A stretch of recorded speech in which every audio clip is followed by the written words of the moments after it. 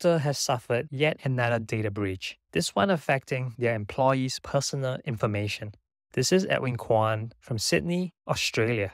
The cloud identity and access management solutions provider has suffered a series of data breaches in recent years, with the most recent being in October 2023, where attackers stole sensitive customer information, including cookies and session tokens.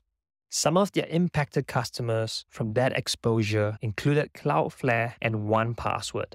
This latest breach was due to a security incident with one of their third-party providers. That third party is Rightway Healthcare, and it provides healthcare coverage for Okta employees and their families.